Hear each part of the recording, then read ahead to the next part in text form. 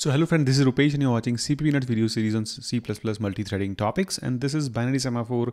This is going to be a complete hands-on experience on semaphores, not just the theory part like whatever you have always heard about. So watch this video till the end, okay? We'll have a real life C++ explanation for this binary semaphore. So first and foremost, why to go for semaphores? So this is for signaling. So the basic difference between mutex and semaphore is used for signaling purpose and mutex is actually for the ownership. So it's like I have the ownership, I will execute something, and signaling is like, hey dude, I'm done, now you start, or something like that. Or let me know when you are done, I will start something. So signaling each other. For simplest way, you have a bucket here. One thread T1 will actually fill this bucket. Until unless this is filled, this T2 cannot empty this bucket.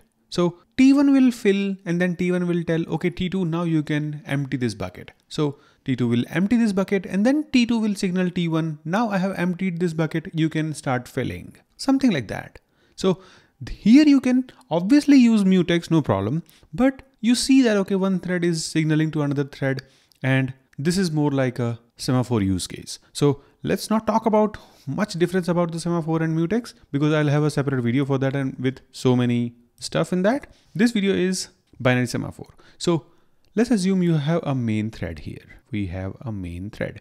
The moment you create one T1, let's say you are creating a thread here, thread object, you spawn a thread.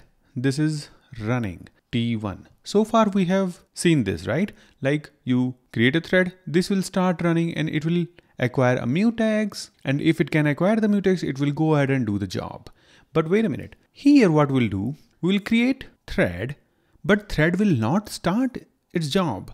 It will wait for our signal. So thread creation happens and then we will do some job here, whatever that job may be. Maybe you're preparing the data or maybe spawning different threads so that they can work together. So, I mean, it depends on your application, but the point is, you spawn the thread, but thread is still in a waiting state. You have not signaled the thread that now you can start your execution. So thread is spawned, it is there, but it is waiting for your signal.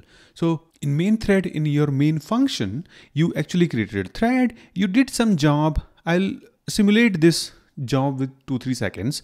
And then what you do, you signal.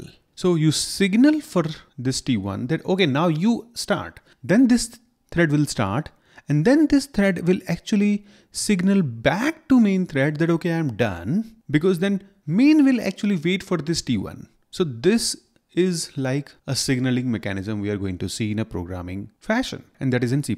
So this binary semaphore is actually the key of everything.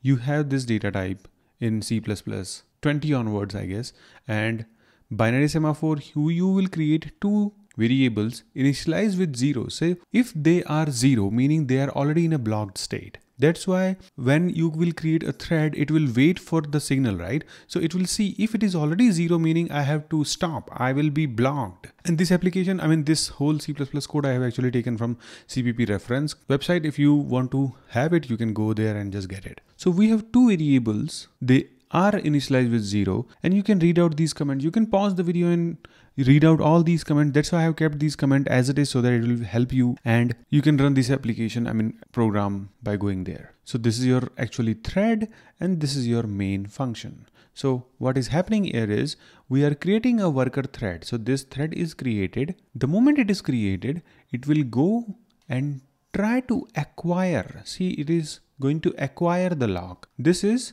on signaling from main to thread. It will say, okay, I'm waiting on a binary semaphore variable and waiting for main to signal me. Okay, this is like this. And as it is 0, let me show you that. As this main to thread is actually 0, it will be blocked here and it will wait for the signal from main thread, I mean main function. And then it will print this, and we have some 3-second simulation that, okay, I'm doing something, and then I will release this saying that, okay, now I know you are waiting for me on this variable. See, now main thread is actually waiting on another variable. They are totally different variable. Now main is waiting for another variable which is thread to main. and it is waiting here. It have acquired the lock and it is waiting. Okay. Now this guy would release the lock and then only it will be able to acquire it and then go ahead. And in the end, we are just joining the thread. Let me quickly run this. See if I'll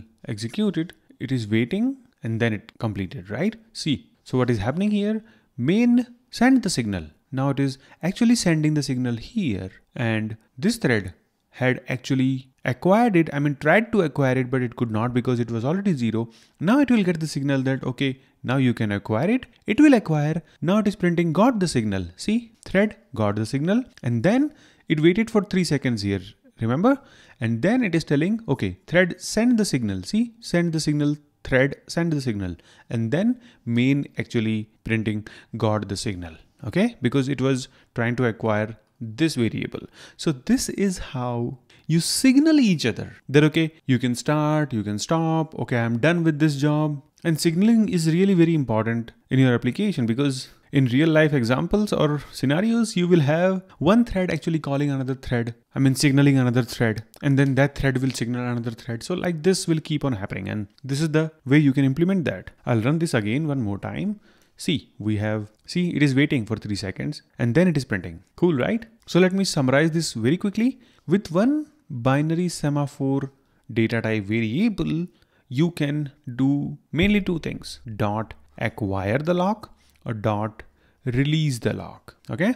So this is acquiring, and for that binary semaphore variable, you will keep the initial value 0. It means it is already logged. You are not allowed in the beginning itself.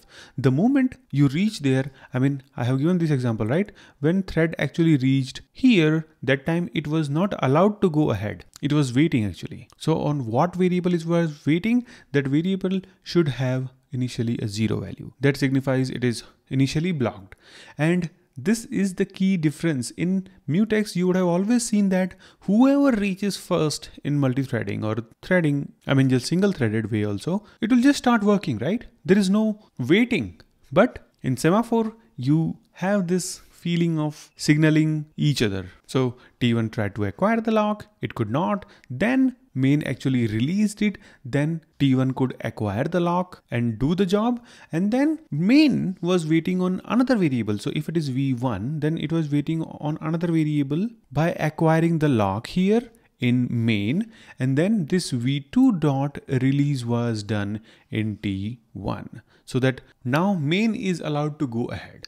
So it's like you tell me when to start and then I will tell you when to go ahead. So this is a clear synchronization, I would say. That's why it is called synchronization primitives. We have a clear way of synchronizing stuff. Whereas if you will go for mutex, it's like you have a resource which you want to safeguard from many concurrent modifications. Then you will go for mutex. If you have many threads and there is a synchronization required, you would go for Semaphore. So with this note, I'll finish this video, and in next video we'll see maybe the difference between mutex and Semaphore, or maybe a counting Semaphore, because this is a binary Semaphore. Maybe we'll go for counting Semaphore next. So thanks for watching guys. Bye bye. Take care. I'll see you in the next videos. Bye bye.